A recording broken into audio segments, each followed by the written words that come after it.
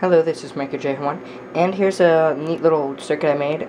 It's a wireless Joule thief, similar to the other one I made before, except that the coil is this, well, CAT5 cable here on this 5-gallon bucket. We have a loose connection there. Let me get that fixed.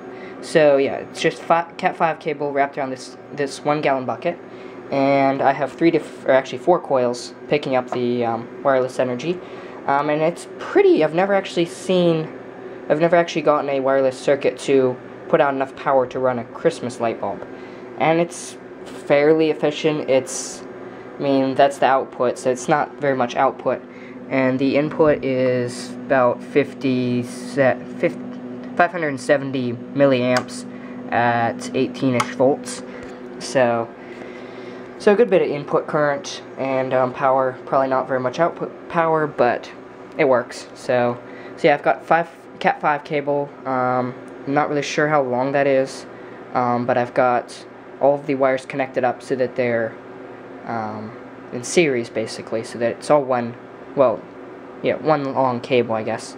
And I was playing around and I found that actually if you add these capacitors to the input into the output, it makes it a lot more efficient, and you're able to get the transfer the wire. You can pick up the light bulbs at a farther range.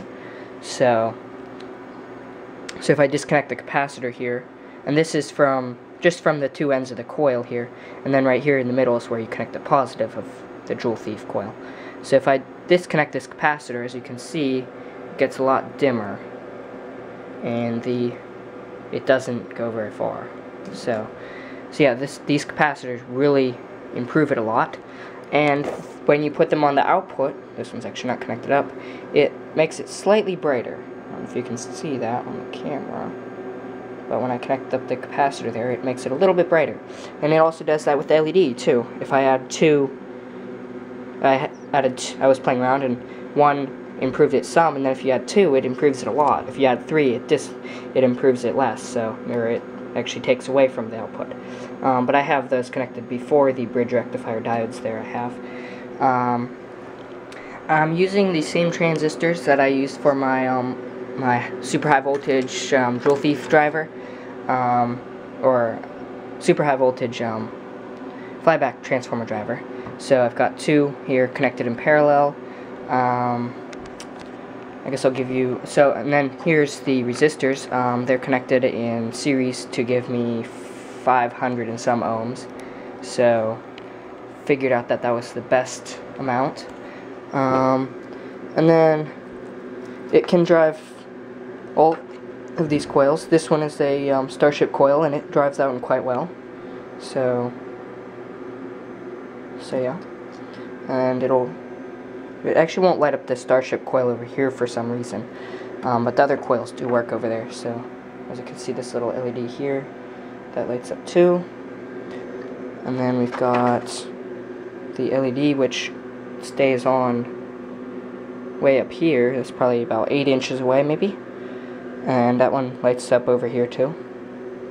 And then we've got the other Christmas light bulb, and I actually burned a Christmas light bulb out on this one here because I put it down here and it blew it.